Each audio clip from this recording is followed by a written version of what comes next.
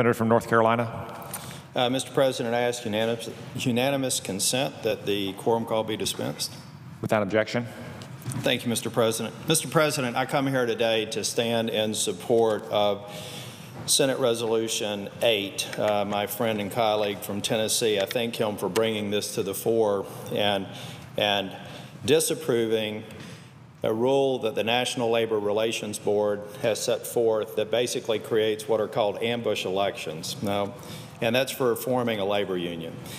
The concern that I have with this legislation is that it's just another, what I consider to be example of the hyper-partisan environment that we find the National Labor Relations Board over the past several years. It's advancing a pro-union agenda. It's a policy that's not necessary, particularly in light of the fact that some 70 union elections with the current policy, 70% of union elections with the current policy are successful. I guess that the National Labor Relations Board is not satisfied with winning 70% of the time. They want to run up the score and allow unionization 100% of the time.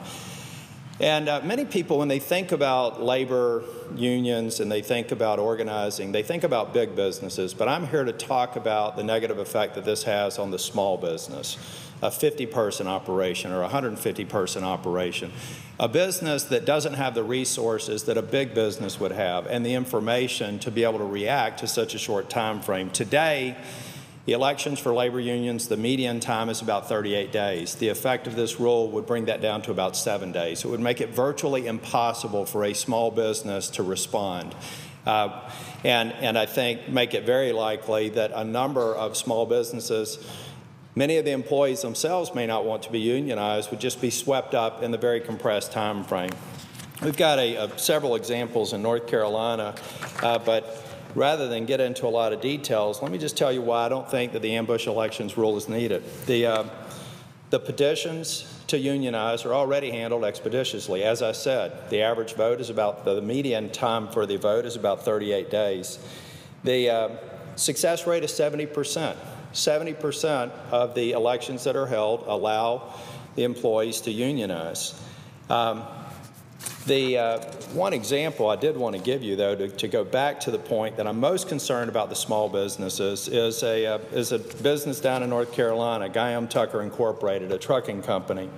If this rule were to go into effect, it would have serious consequences on this business's operation, and it's one of dozens or hundreds that could potentially be affected over time.